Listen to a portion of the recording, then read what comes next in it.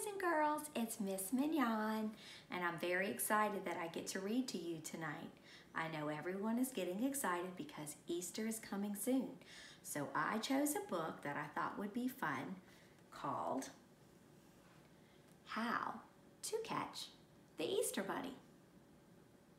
Our story tonight is by Adam Wallace and Andy Elkerton. How to Catch the Easter Bunny. I've been working long and hard with all my peeps and crew. We've made the eggs and now I'm here to bring them all to you. That's a nice picture. Looks like the Easter Bunny's workshop. Pretty cool. My real name's a secret. My friends call me EB. My special job means I must hide my true identity. Look at that very important desk and chair. It says EB. I wonder what that stands for.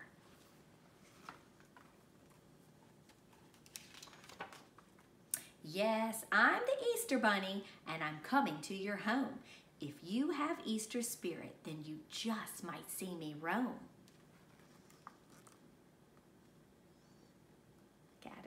He's so happy. The first trap is quite simple. Just carrots on a plate. I'm lightning fast. To catch me, you'll need some better bait. So here's the first trap. Some carrots, and it looks like they're trying to catch that Easter Bunny in a box. But he got away, didn't he? A hole that's covered by a rug will never cause me strife. Have you forgotten what I am? Burrowing's my life. So there he goes. There was a rug over a hole, and the Easter Bunny knew just what to do in that hole. Just gonna get away. Now this is much more like it. A fully lit dance floor. I'll do a little hip hop. Then I'll dash behind the door. Look at him here. He looks like he's having a great time. He's not worried about that trap, is he? The next trap is quite clever, made by brilliant engineers. But it's hard to catch a bunny who has supersonic ears. He does have big ears. I bet they hear pretty well too.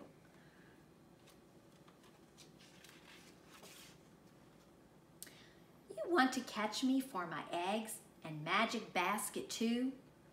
I've been hiding Easter treats since 1682. Look at that. Some pirates on an island, and there's a ship and it says EB, and there goes the Easter Bunny. He's getting away. Even back in 1682. This trap nearly gets me, but check out all my hops. Watch me dodge the flying fish and cherry yogurt pops. He's bouncing here and there and here. Boing. But he got away.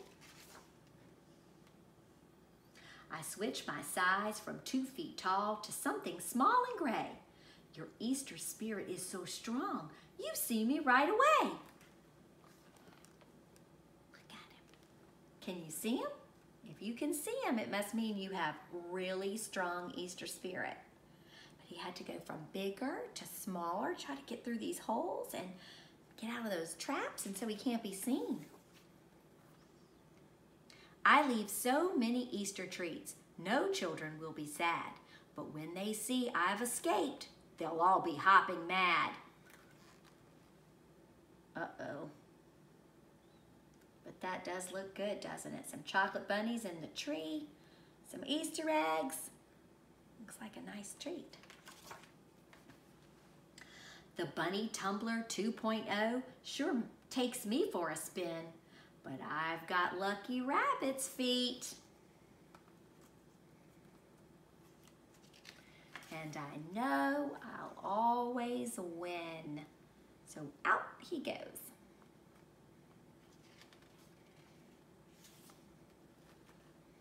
With all the treats delivered to children big and small, I've got one special stop to make to my favorite kid of all. I wonder who that is. Could it be you?